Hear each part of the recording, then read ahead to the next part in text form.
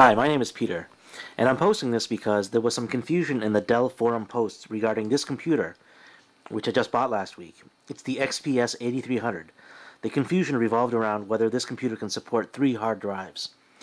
Dell's chat tech support people and one person over the phone gave me at least incorrect information and told me that this computer can only support 2 hard drives. I will show you otherwise. This computer, as of this date, is Dell's flagship model. If you go to Dell's website and look to buy a computer, you'd find this one as the highest performance model. And it's been out for about a year, and that's why I'm surprised that there were no YouTube videos on this topic. So perhaps this will be the first. Now, for any computer, not just this one, the way to tell how many hard drives your computer can support is how many SATA ports it has on the motherboard. This computer has 4.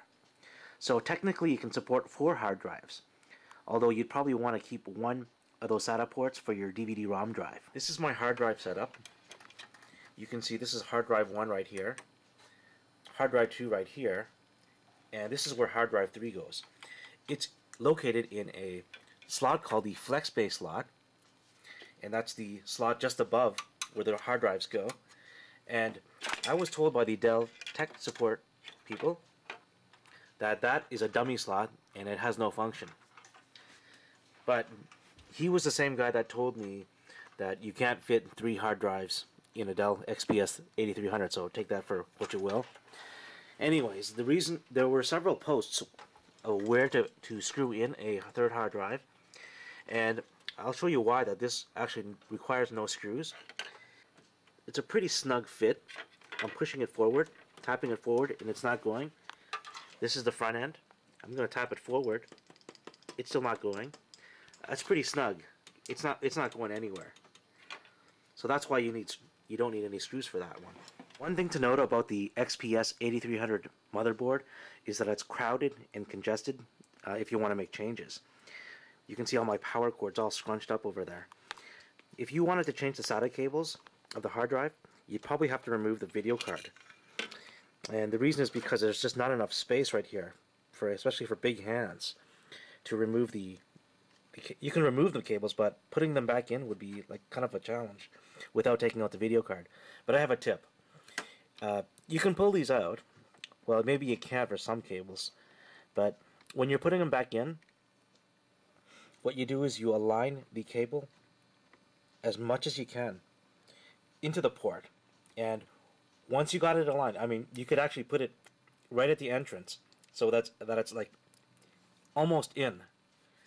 But to push it all the way in, you wouldn't be able to do that with big hands. What you can do is take a screwdriver like this and put pressure on both sides. Like that. Okay, and that would push the cables all the way in. The XPS 8300 comes with 4 SATA ports, and the first 2 ports, labeled SATA 0 and SATA 1, are high-speed SATA ports that can support data transfer rates of up to 6 gigabits per second. That's the SATA 3 standard. The last 2 ports, labeled SATA 2 and SATA 3, can only have data transfer rates of 3 gigabits per second, and that's the SATA 2 standard. One thing to note is that if you buy a package from Dell, the 8300 package especially, make sure you know what hard drive speed your package comes with, because mine came with the 3 gigabits per second, and I didn't realize that until I actually checked. And it was plugged into the 6 gigabit per second port, so I thought I was going to get fast speeds. But your speed is only as fast as your drive speed. Okay, so if you really wanted the high 6 gigabit per second drive, you got to make sure you have it. And if you don't have it, you got to buy it. And make sure it's in one of those first 2 ports.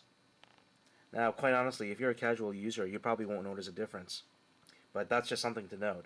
One thing to note about these 4 SATA ports, since you know that the last 2 can only support 3 gigabits per second, then when you buy your 3rd drive, if you choose to buy a 3rd drive, it's obviously better to buy just the cheaper 3 gigabit per second hard drive, because you know that if you buy the more expensive 6 gigabit per second, you won't get that speed anyway. Okay, so that's just a quick note. If you're going to have 3 hard drives, you might as well have a larger power supply. I don't know if this is going overboard, 750 watts. Probably is. But Just want it to be safe, then sorry. This is the hard drive I'm using. It's a Seagate Barracuda XT, 2 terabytes. If you go to a store and try to buy a Seagate Barracuda, make sure you differentiate between the Barracuda XT and the Barracuda Green. The XT is the one that supports 6 gigabits per second speeds, and the Barracuda Green supports 3 gigabits per second speeds. The XT is more expensive than the Green. I hope this addressed some concerns with the hardware configuration of the Dell XPS 8300. My name is Peter. Thank you for watching.